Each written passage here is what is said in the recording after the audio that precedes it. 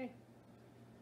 Good evening, everyone. It is, oh my gosh, I lost my day. It is Tuesday, the 16th, February 16th.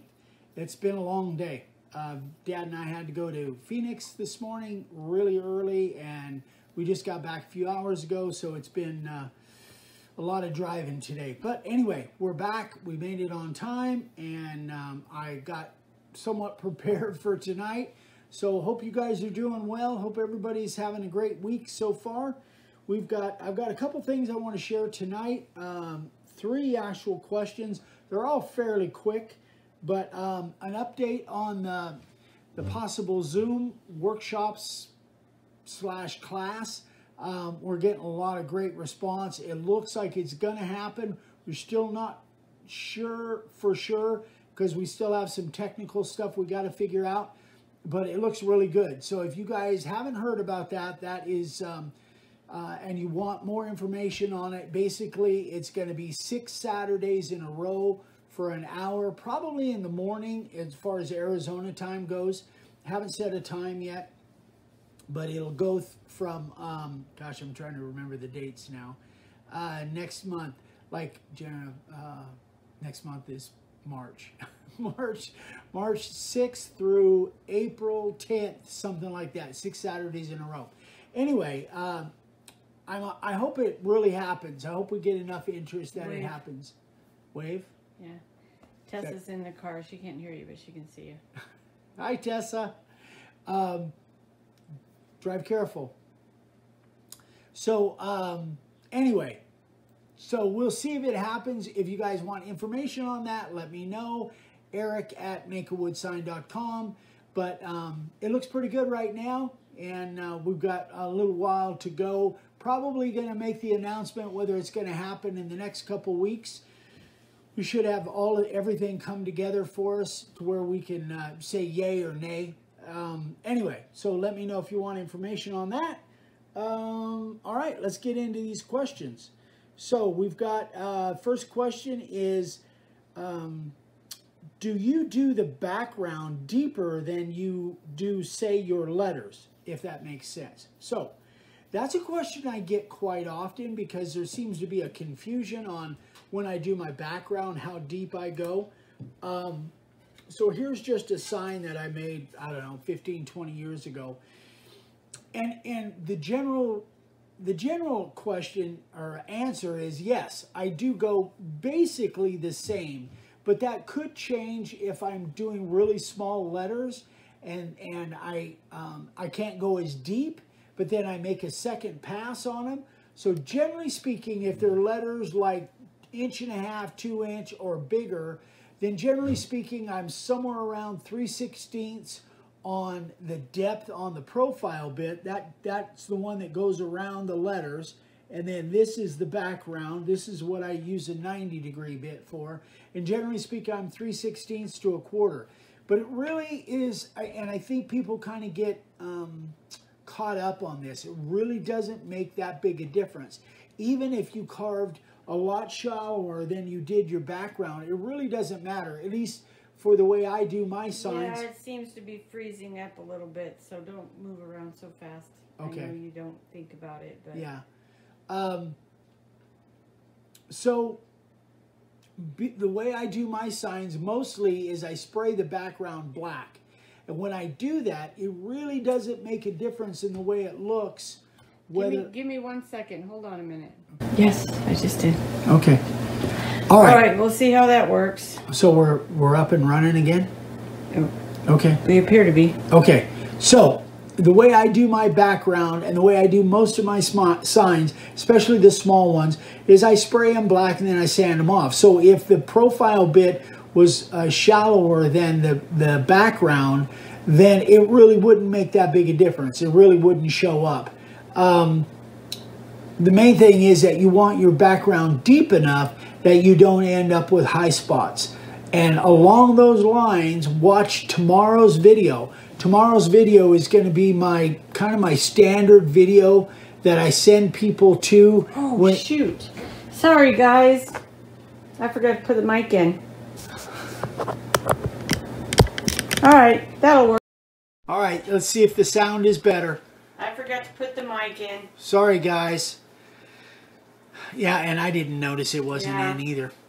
So if, yeah, watch tomorrow's video. That's Wednesday, will be Wednesday the 17th.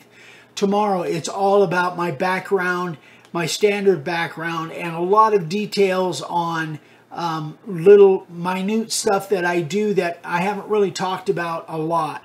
So tomorrow's video will definitely, YouTube video, will definitely give you a lot of ins and outs on, and do's and don'ts on doing the background. So, and if you have questions on that, obviously you can email somebody me. wants to know where you got those perfectly straight letters. He said he bought some and they're all over the place, different sizes and stuff, so who knows where he bought them.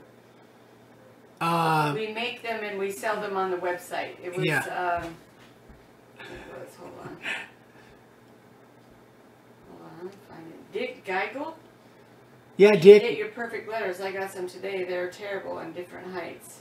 Didn't get them from us. Yeah, Dick, we make our own. We laser cut and we have them. That's actually how we support our business. Is we sell supplies. We sell router bits and layout letters and a bunch of other things. But we've got it on the website, makeawoodsign.com.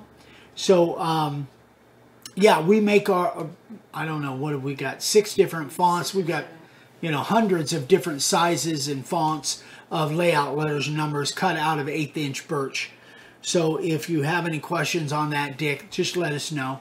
We can send you a link to the website. A lot of people are saying that they've been out of power 17 hours, 24 hours. Oh my gosh, because of the storms? Wow. Wow. Gosh, that's horrible. I can't imagine. We go out of power for a half hour and I'm pulling my hair out. It's crazy. Anyway. What font was that sign? That was Clarendon, the Clarendon font, 2" and 1.5". That's my favorite font. Vicky doesn't like it much. Vicky doesn't like it, but it's my favorite font. It's the one that I've used for, you know, since we started carving signs way back when. Clarendon. Okay, so another question from Chris Masters. I've got a small question. Every time you carve a new sign, do you sharpen your bits or make sure that they are sharp enough to cut through hardwoods, or do you check them to make sure they're sharp for carving at all? So, yeah, I normally do. I don't sharpen my bits in between each sign.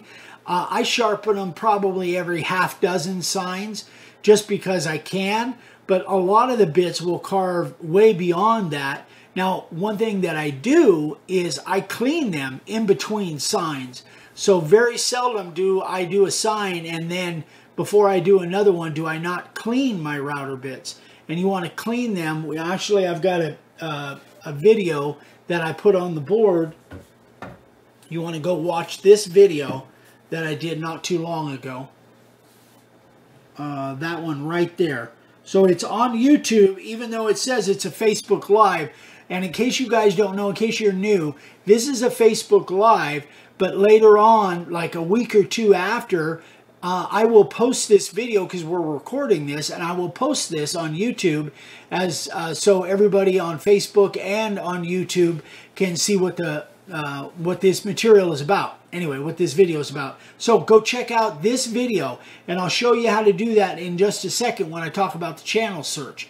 But this video will show you how to clean your router bits. But basically, we do it with a little Dremel tool and a wire brush, like a brass wire brush in a Dremel, little Dremel, and that works really, really well. Tracy Detweiler says his wife says he's OCD about cleaning his bits. Yeah, it really makes a difference. It really does. Your bits will last so much longer if you clean them after every sign. I highly, highly recommend it, because if you don't, then they'll get hot and they'll dull much faster than I talked to somebody the other day that cleans their bits, you know, frantically. They're, you know, obsessive about it, and they've been carving with the same bit without sharpening it for months, and it just keeps on going. So okay, Scott, whoops. Hold on, I lost it. There was a question. Oh, Michael Higgins says, is there any telltale signs that your bits are dull and need sharpening?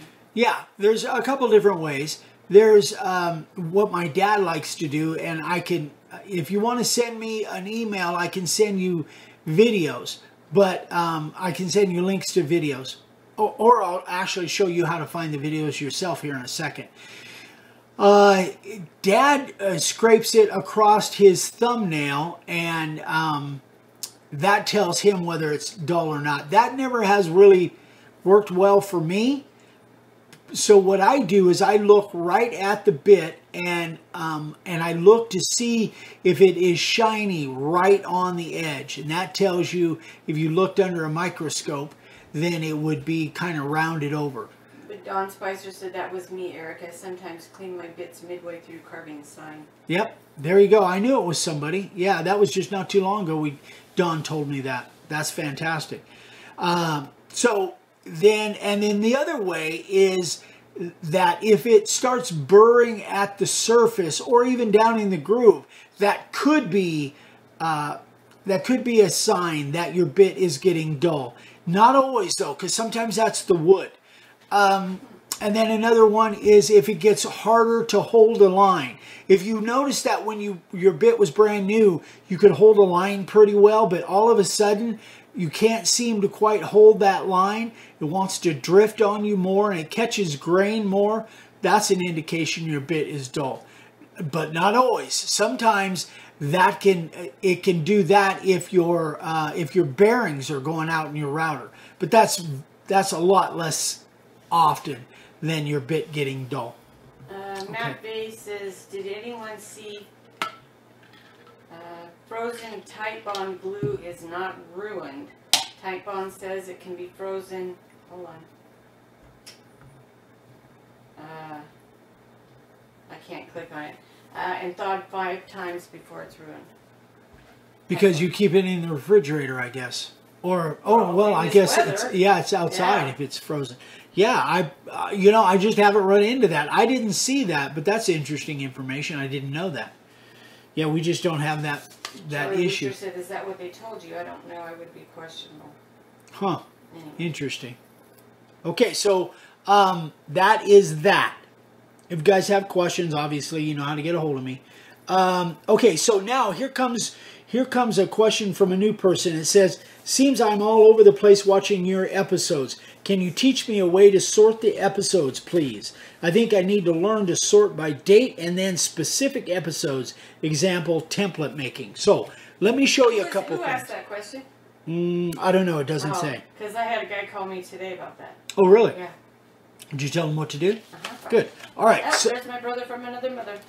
Okay, so here we go. Well, let me do this first. I know I'm probably messing up the video. Yes, you are. So this is the channel. YouTube. We got a glare from the light. Oh. There you go.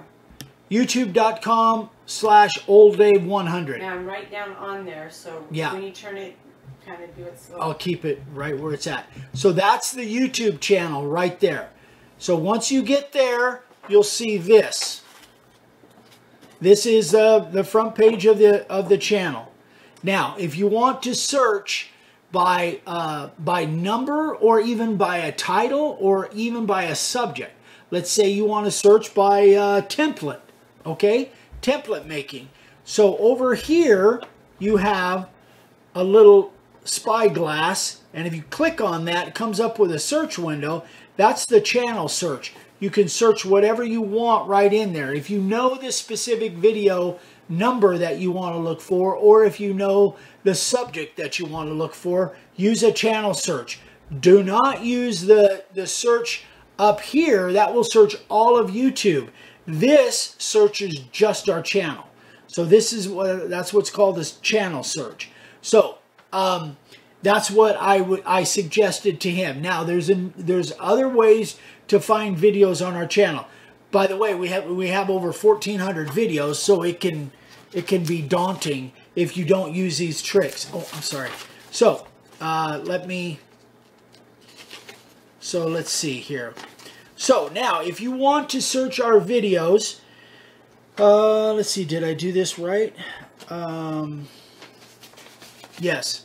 So once you've gone to the front page and you want to see our videos, like you want to see the oldest ones first, like in order, then you will click on this little word, it says videos, right here, there, and then it will look like this. And then over here, you'll see three little lines. If you click on that, you'll see date added oldest, date added newest, and most popular. And you click on those, and then it will put them all in order, however you want them, from front to back or back to front, or even just the most popular. And that's really the best way. Now the other way is there's a playlist here, and we have, gosh, I don't know, I think I've got like 12 or 15 different playlists.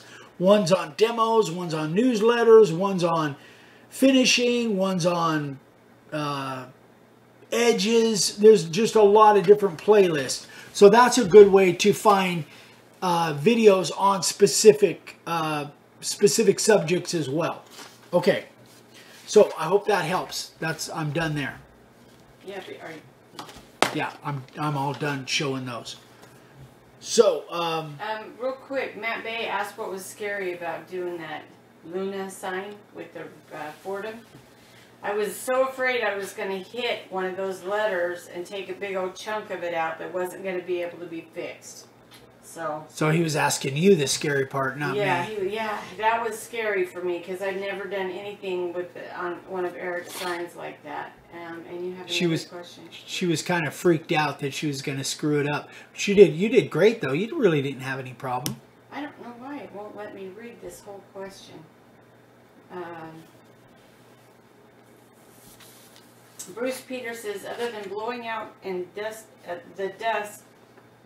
blowing out the dusting off and general cleaning, is there more detailed maintenance we should be doing on the something? And it won't let me read what the rest of it is. So. Probably on the routers.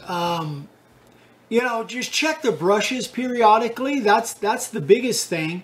The other thing, as far as maintenance goes, just try to keep them blown out. And then the other thing is that, and I think this is something I've shared this before, but if you just get done carving, let's say this is your router, and you just get done carving, a lot of people will take their router and set it upside down on the bench, because most of them are flat on top, and they'll set it upside down. I don't think this will leak. They'll set it like this. The problem with that is if it is still running, if it's like winding down, it's still sucking air in through the top. And if you've got sawdust on your bench, it'll suck sawdust right into those bearings and into the internal parts. So don't do that. Make sure it's completely stopped before, if you were going to turn it upside down. That's just a tip. We've shared that before. Okay, sign carvers of the day. That's what I was going to say. I could go back and zoom back. I'm sorry. I'm not going to get too close because the... Okay. So this is Brett Fry, one of his first signs, which is pretty incredible for a first sign. That's beautiful. Great job, Brett. Really, really nice. This one's cool. So this is Bert Graham's grandson. Bert is a good friend of ours. He was here for our last class that we did a couple years ago. And his grandson's 10 years old. And his grandson he was insistent that he do the coloring with colored pencils. So great job. And what's his name? Marcus.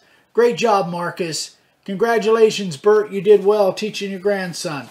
That's terrific. Scott Baldwin. Started watching in April of 2020. Go on to that page. Yeah. Started watching in April of 2020. Made about 30 signs. This is his first sale. The customer was thrilled with it. Lots of, I know he's got lots of customers coming. That is really, really nice. Great job, Scott. Congratulations on your first sale, buddy. All right. Eric Duranier. Deranier? Yeah, it could be. Very first sign. And for doing your first sign, that's really ambitious. That's a difficult carve, and for doing that for your first one, you did really good, Eric. Good job, buddy. Dawn Belleville, her first sign, and this was for a fundraiser for her son's memorial. Wow, that's really spectacular.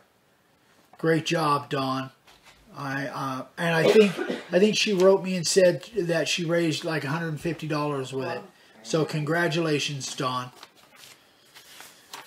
Michelle Scarantino, or it could be Scarantino. I think she's down in Texas. This is a big sale. She sold 50 of these magic bottle holders to a realtor, and the grapes are carved in there. So congratulations, Michelle. That's a nice order. 50 of them. Wow, it's a lot of work. Great job, Michelle. Gosh, Keith Davenport. So, now Keith did something here that, there's not too much that surprises me, but he came up with a way of doing this that I think is terrific. So here's what he did. He did his layout, and he carved at half the depth that he was going to go. Then he painted it. And then he did his final carve after he painted it, which means he was carving out anything that was left down in that groove. He was carving it out by going his full depth, which I think is, what a cool idea. I don't know why I've never thought of that. I lightly sanded the edges to make it look older and used a cove bit on the edge for a different look. After it was done, I gave it 3 coats of triple thick spray poly. So that's that triple thick in a can. I think it's a Krylon product. Anyway, what a cool idea, Keith. I got to give that a try. Great job, man. Eric Stamatelos. So, this, if you can't read it, it says... it says, unless you're God or Waylon Jennings, remove your boots. Remove your boots. So these... That's what it says. Yeah, that's what it is. Oh. Yep. These torch signs are super popular now. I'm not a big on the torch stuff, but they're super popular. A lot of people love that stuff. So great job, Eric. I imagine you'll sell a bunch of those. Stephen From. We know Stephen. He made that. From Thumb. Stephen From. This is a 15-inch pine round. Very nice. Good job, Stephen. I like it. And Mickey Sewell. So Mickey made this for his nephew Kyle, that named his backyard Tropicile. After planting grass, lounge chairs, and a small blow-up kiddie pool. He used a buffer pad on to shine up the resin, which he's told me about. But that looks really cool. Nice background. I had a couple of questions. All right. Good job, sign carvers of the day. Great job, guys. Proud of you guys. Matt says, do you ever take the housing off for a deep cleaning on your router? You know what? I don't. As far as the 611, no, I don't normally. I normally just blow it out with my compressor. The only time I'll take the housing off is if I want to check the brushes.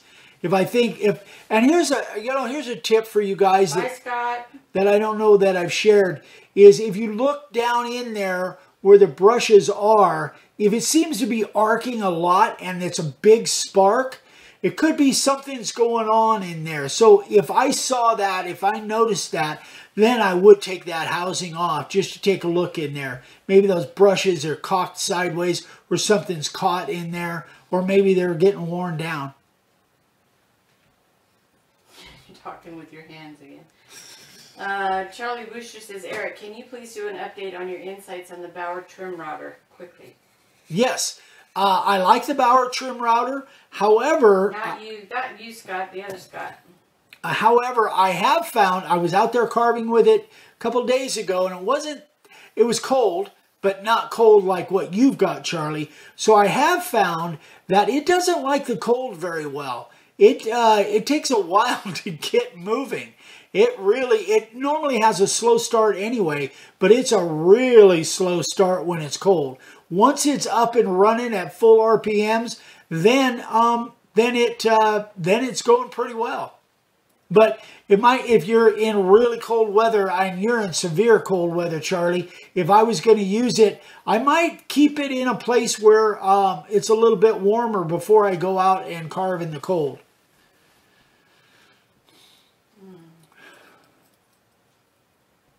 Anything else? No. That about it? That's about it. All right, guys, so I'll show this one more time. Hopefully it won't get all messed up. So there's my email if you have questions. There's a video that you can go and watch as far as, what was that for? Cleaning the router bits? Mm-hmm. Yeah, cleaning the router bits. So go check that out. I do a pretty good job. Actually a demo cleaning those router bits. Hold on. I'm going to try and zoom in on that. Don't move. Okay. So that's my email. If you have any questions, or any questions on the workshops or anything, then be sure to let me know.